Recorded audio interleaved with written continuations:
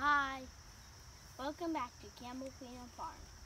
Yeah, this is Sabrina and Stefan, and Stefan's going to show the pumpkins and the watermelon. Okay, you want to show them? This is the watermelon right here. It's big, but come over here and you'll see a bigger one. Right here is the second one. So there was, after that one, that was first, and there was second, and then that was third. But then there was another one that was the first one. And this is the area where we landscaped with the wheelbarrow, and as I expected, the watermelons took over everywhere. Actually, they're coming over, but they're producing. But with watermelons and pumpkins, we have problems with squash bugs. So we're going to go to the main vegetable garden and show you how we're going to deal with it. All right, so here we're in the pumpkin area. This is humongous. These seeds were ones that I did not plant, but basically were in the compost. And also we had the ones that we shared in a bucket, and I passed them out to everybody. So this is taking over the whole garden. It's even on the fence, which I'll show you in a minute. But what I have done is, this is diatomaceous earth, and I said that wrong probably. It's an obnoxious, long, awkward word, so everybody calls it DE. Basically what it is, it's from the bottom of the oceans. It's a old algae and fossilized, basically shells. So they crush them up. It's not toxic to us. It's not toxic to anything. But what it does, it's like glass to any insect that has a hard shell. It only works on a hard shell, so your bees are fine.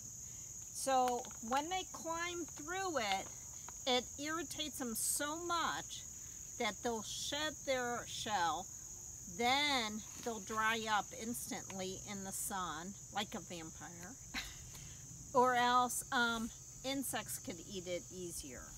So the only bad problem I see with this is it doesn't get the eggs, which I'm going to show you, but as they hatch, they'll have to go through. And second of all, it does get the ladybugs. We don't have a lot of ladybugs until the fall here, so we're okay right now, and I just want to get them. But let me show you the eggs. You have to check. I usually spray them, so we're just now getting them because the spray is basically wearing off. So what you want to do is you want to pick these pretty much. You just want to pick these off and scrunch them or throw them in the water. So when you scrunch them, they're done with. And then a lot of people, I don't know what that was. Sorry. Then the other bugs eat it. So to use this, basically, you just scatter it. Now, I don't have a duster, but that bug over there, you're just going to spray it, get this all over your face. I went in before the video and I'm like covered. I'm like, ah! So it works semi-quickly, but you're not going to see the results for a week probably. I know, hold on, honey. Now, this one is from Safer, but basically it'll also tell you you could use it inside. People with bed bugs or ticks or anything else. So in the yard it's great because they have kind of like a hard shell, so it scratches them. So they won't lose their shell, but okay. So that's basically it. Now what I'm probably going to do is I'm going to mix some with water, 50-50, and I'm going to put in a spray bottle, and I'm going to coat under the leaves. And I've also put it on the ground. Remember, squash bugs like to go down to the cooler area. So I have already actually put that there. So now Stefan's turn. He's going to come in and show some of our pumpkins that we didn't seed purposely. You played actually away pumpkin. Yo. a pumpkin right here you can see. It's right here. Under here you can see the pumpkin right here. And there's some more of them. The one over here, come here. You come over here to my. So here's a pumpkin right here. So this is a green pumpkin. You're not ready yet. And if you come over here, down over there, you might see a bigger pumpkin. Stefan, do you want to cut through here? So here are all her plants are planted. So when you go under here, there's a flower. But if you come over here, there's a pumpkin. I really got a jumping joke. Come here. And right here, you can might see it. And if you look there, there's more in there. Right down there. Get me. And then you can see it right about, it's right down there, but it look right here. Okay. So I also wanted to tell you, show them some of the pretty flowers. They're closing up for the night right now. Here.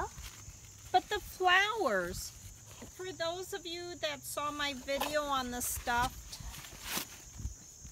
flowers that I did, any of the squash, pumpkin, any of it, you could use. It's actually a bigger flower, and it is amazing to stuff. It's just bigger, so a lot of times you just wrap it, tie it with a string, and you could actually boil it too.